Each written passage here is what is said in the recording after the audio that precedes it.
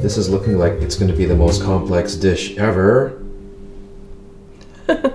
First of all, I want to say please excuse my nasally and weird voice. I think allergies are hitting me pretty hard. Things are just starting to bloom here, which is beautiful outside. All the cherry blossoms are starting to bloom, but that just means a whole lot of pollen and all sorts of I don't know what in the air. So today we thought we would share my favorite spice mixes that I just mix at home and don't buy in the little packages, like taco seasoning and ranch dressing, and what else?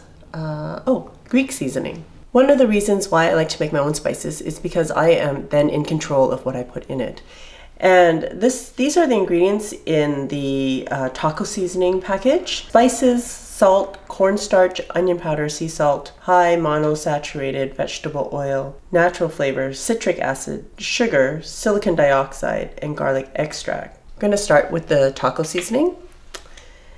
And I've tried to make the recipes fairly easy and to not make too much, just to make enough for you to store in a little jar so that you can use it when you need it. I'm going to start with 4 teaspoons of chili powder,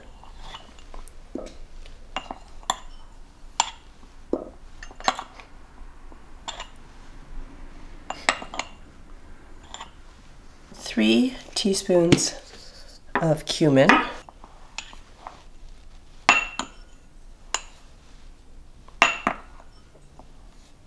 2 teaspoons of paprika,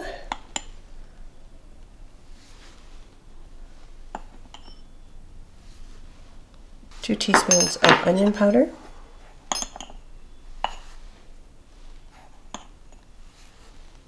2 teaspoons garlic powder,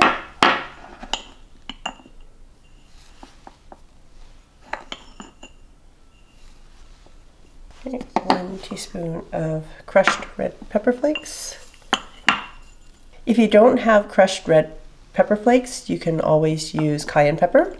1 teaspoon of oregano. 1 teaspoon of kosher salt.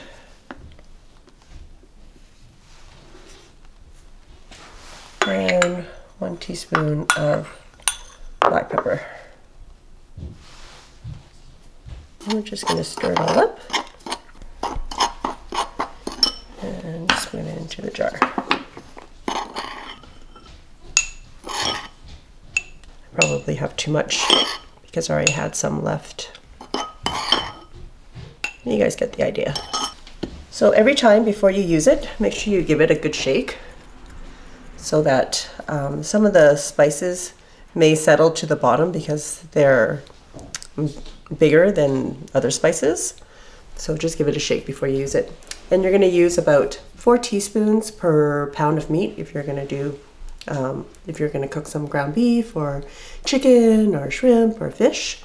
All right, when I looked at the package, this is exactly why I make my own ranch dressing. All right, ingredients: maltodextrin, which is just corn, it says in brackets, buttermilk powder, salt, dried garlic, dried onion, lactic acid, calcium lactate, spices, citric acid, xanthan gum, soybean oil, carboxymethylcellulose, guar gum, artificial flavor, calcium stearate, natural flavors, oh, and in bracket soy, and monosodium glutamate, otherwise known as MSG.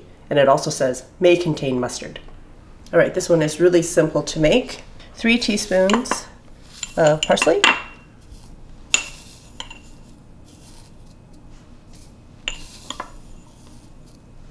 3 teaspoons of dill,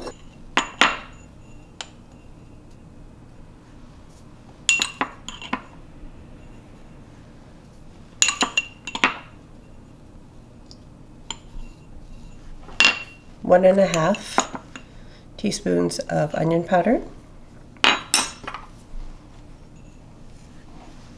1½ teaspoons of garlic powder, oops,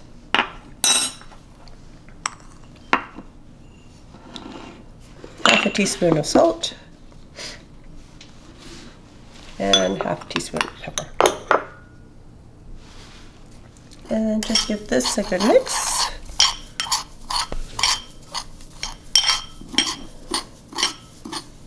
And then just fill your jar.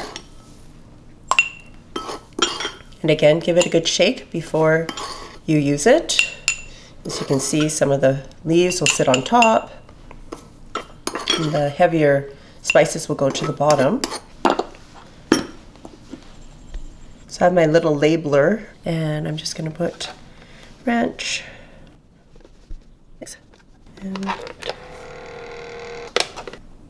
okay, and for the ranch mix, you only need 1 teaspoon added to half a cup of mayo and 1/4 cup of sour cream to make a dip. Or if you wanted to make it salad dressing, then you would just use 1 teaspoon of the mix plus half a cup of mayo and 1/4 cup of buttermilk. For the Greek seasoning, I just found a regular spice jar of Greek seasoning in the spice aisle, and you would think it's just spices in there, but it's not. Like, they have additives in there as well. So they have, in the ingredients, it says dehydrated vegetables, garlic, sun-dried tomatoes, contain sulfates, onion, red bell peppers. I guess those are the dehydrated vegetables. Salt, sugar, spices, including oregano, basil, red peppers. So high oleic, sunflower oil, citric acid, sodium acetate, acetic acid, natural flavor, including lemon, disodium inosinate, guanylate, spice extractives, ascorbic acid, and calcium silicate. I just want Greek food. Sorry, I made you cough. Thanks. Okay, let's get this show on the road. 3 teaspoons of parsley.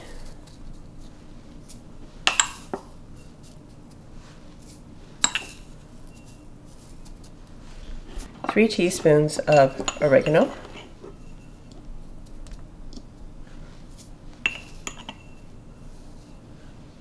I can already smell it. It's usually the oregano. 3 teaspoons of garlic powder.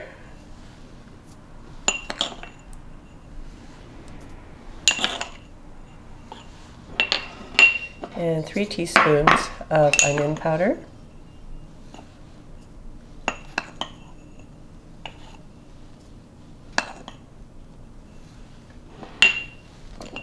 One and a half teaspoons of dill.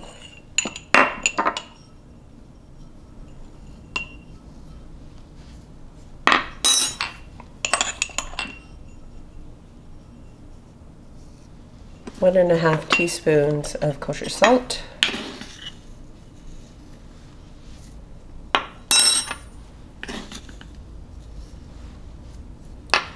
And 1 and a half teaspoons of ground pepper.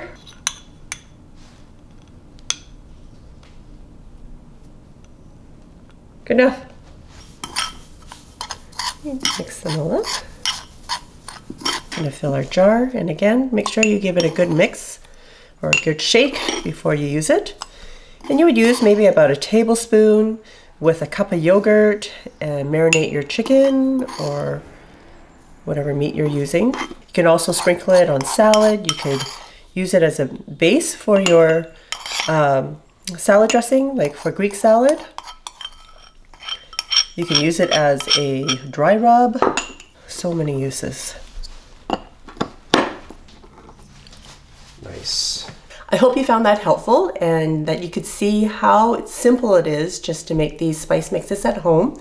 It just takes you a couple of minutes and you'll have enough for several meals. They're simple and they don't contain all of those other ingredients that you don't need in it, and chances are you have all those spices at home already. And I guess Dude isn't doing the taste today. No, unless you want to see me guzzle spices. No thanks. Yeah, let's. All right then. If you like this video, please click the thumbs up, subscribe to my channel to be notified of new videos. Come find me on Instagram. Till next time, be simple, ordinary, and joyful. And healthy. And healthy.